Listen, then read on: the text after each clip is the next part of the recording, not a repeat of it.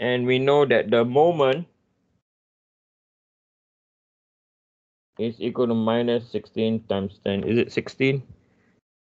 Yes, times 10 to the power 3 Newton meter. Okay. So we're going to check for the both of them. Okay, we're going to check.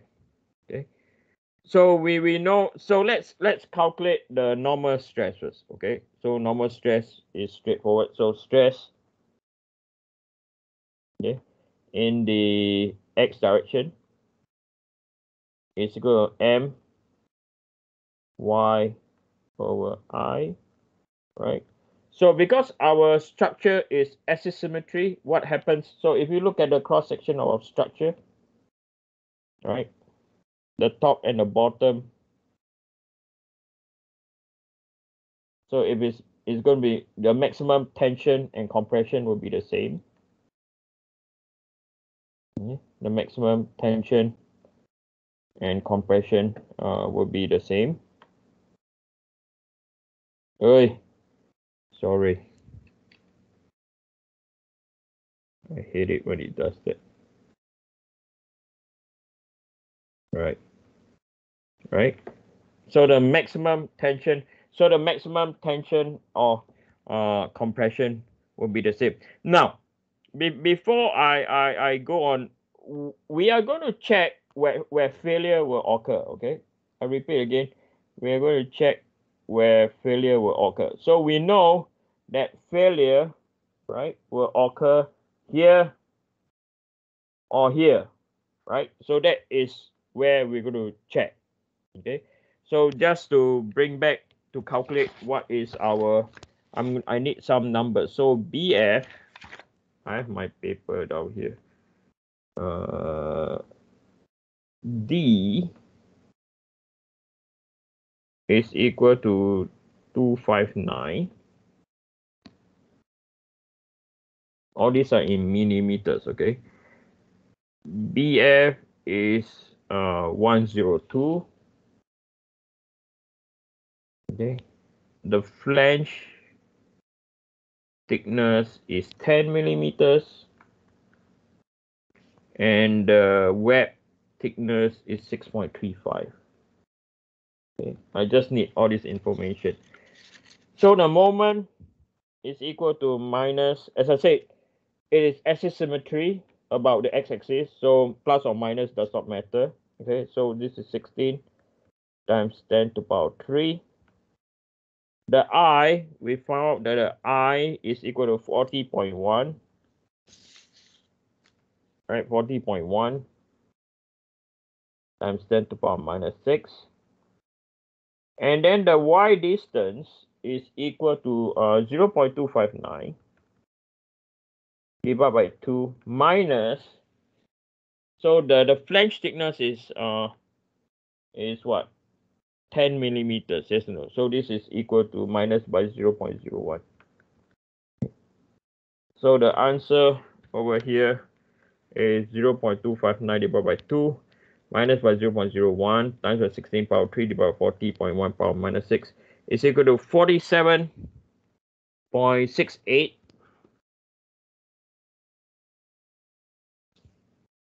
1 times 10 to the power 6 Pascal.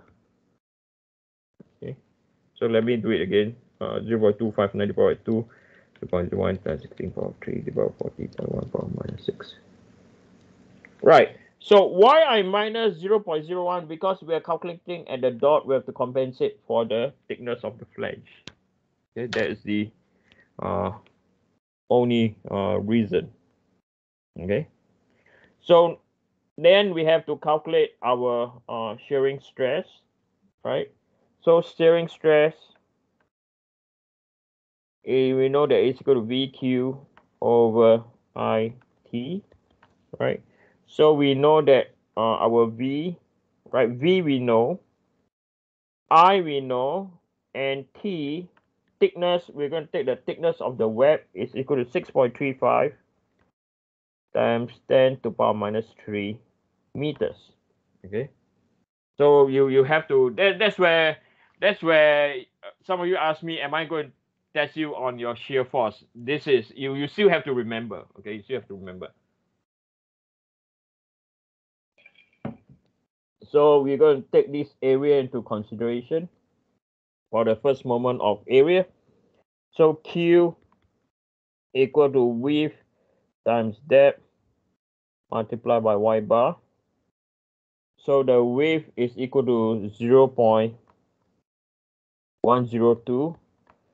The depth is 0.01, 10 millimeters, right? The y bar will be equal to 0.259 divided by 2 minus by 0.01 divided by 2. Okay, so this will be equal to 0.259 divided by 2 minus by 0.01 divided by 2 times by 0.01 times by 0.102 is equal to 126.99 times 10 to the power minus 6 meter cube. Let me do it again. 0.259 divided by 2 times by 0.01 times 0.102 126.99. Yep. Okay. So now you can calculate your shear. So this is equal to your V is equal to 80. Is it 80? Yep. 80 times 10 to the power 3. Q is 126.99 times 10 to the power minus 6. Second moment of area is 40.1 times 10 to the power minus 6. And then lastly is our thickness, 6.35 times 10 to the power minus 3. So 80 power 3 times by 126.99 power minus 6 divided by 40.1 power minus 6 divided by 6.35 power minus 3 is equal to 39.897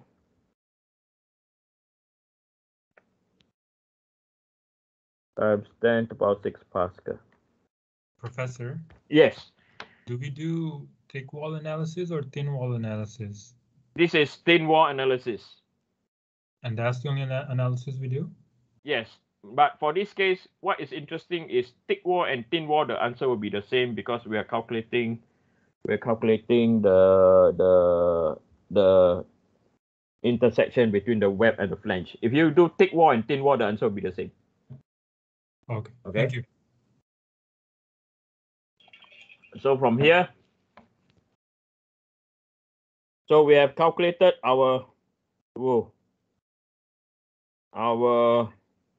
we have checked our z is equal to 0.8. So we have two values down here. Okay, we have this and then this. Let me check another point before we go for a break. Okay, before we go for a break, let me move this away. Let me move this away.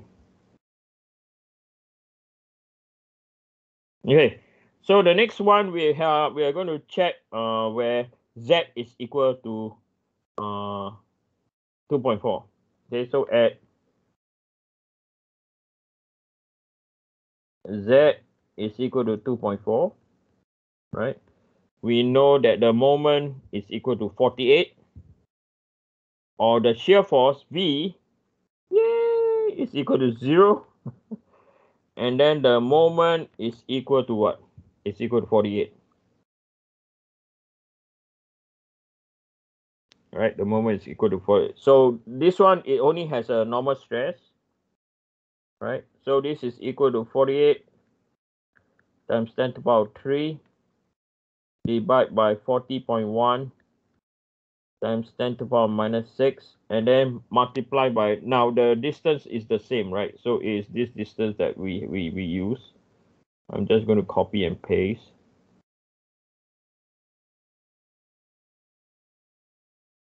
That is the same distance.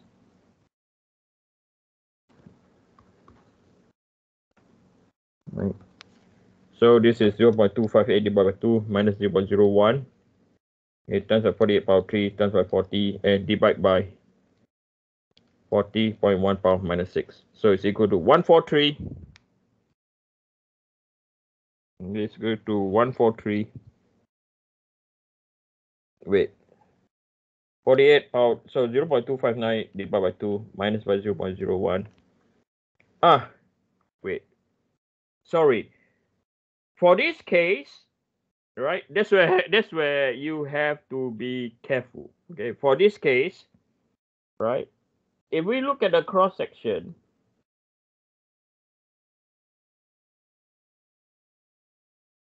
no, it's still correct. I do apologize. It's still valid, okay?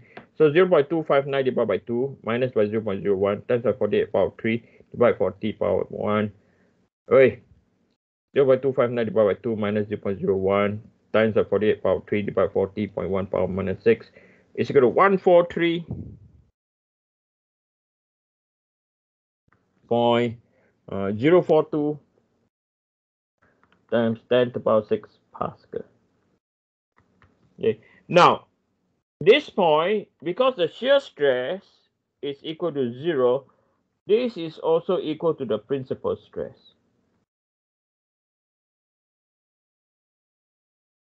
Okay, this is also equal. So why I highlight this is equal to principal stress, you can directly compare this with the material handbook, right? To see where is your stresses okay. Okay, you don't need to use Mohr circle for this case because the shear stress is equal to 0. Okay, now what I suggest that you all go for a break, okay, for 15 minutes. We come back at 8:45. Okay, we come back 8:45.